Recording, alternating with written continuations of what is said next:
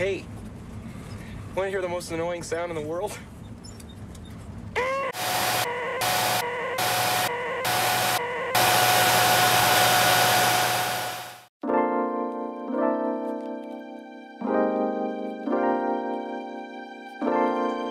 Hello everyone and welcome to another Used Tech Hustle video.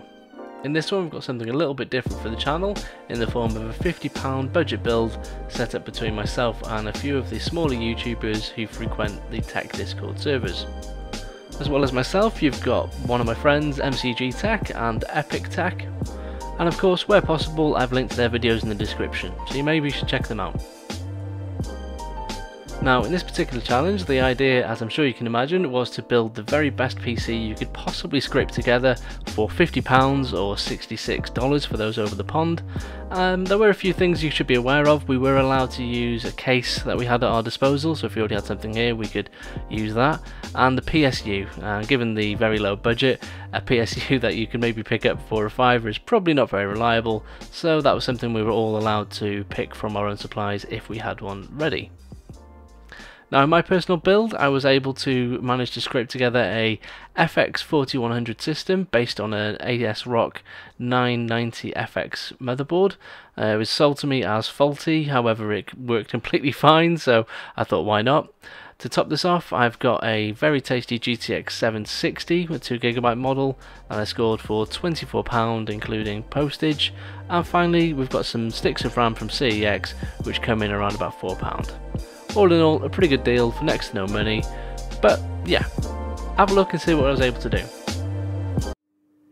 Hey guys, right, and this is going to be my £50 PC challenge. I did always want to use my case here with the cracked window, but unfortunately the motherboard I'm now going to go with simply won't fit.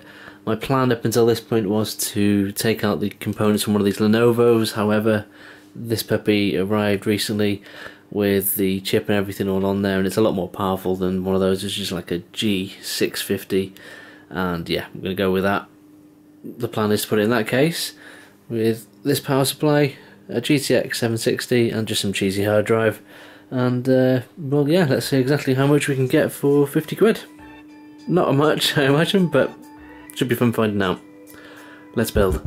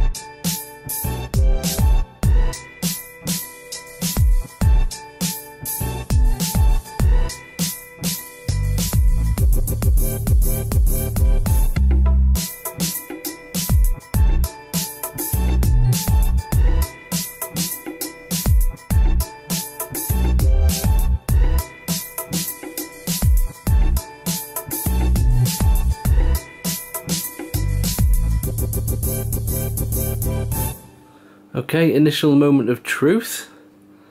I've got it all wired up and everything with a USB in the back ready to kick in if it does work, so I can get Windows on there, but yeah, let's give it a go. Ugh. I don't know how well that's being picked up on the oops. Maybe I've not put the RAM in correctly, I'll check that now. But yeah, that PSU is noisy. It works, but it's noisy, but yeah, let me see what that is.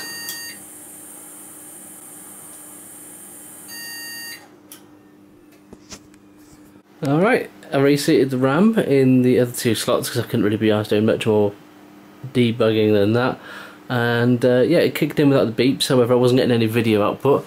However, a quick clear of the CMOS and yeah, it's all kicked in, so yeah, I suppose it's time now to get Windows installed on this puppy and we can start seeing high benchmarks. Woo!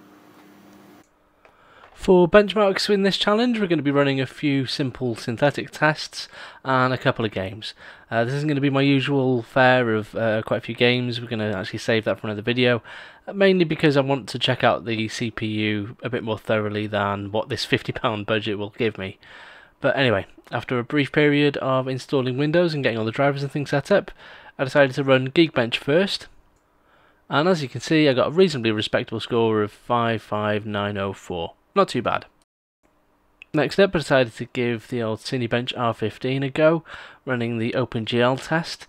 Now this isn't usually taxing, but it does give us a good idea of what this card can perform like. And as you can see, I got a very respectable 65 frames a second. Then going into the CPU score, this one I really wasn't holding much breath out on, especially as this wasn't overclocked in any way, and well, as you heard in the intro, the cooler isn't exactly the best, so this thing is kind of screaming under load. But yeah, as you can see, on completion, not a bad score, at least when you consider the budget, coming in at 268. I would say with overclocking, obviously you can expect this to be increased a little, but we're just running things as best we can for the budget, so yeah, I couldn't really ask for more. Next up, we've got the Unigine Heaven benchmark. I should point out, as you can see on screen, we're running these at a resolution of 1600 by 900. This is mainly to give the other machines a chance, as we don't really know what anyone else is going to be able to do in this challenge, so we don't want to make sure we melt their computers. Anyway, as you can see on low, this benchmark scored a not bad score of 3607. When we push the settings up to medium, that goes down to 2366.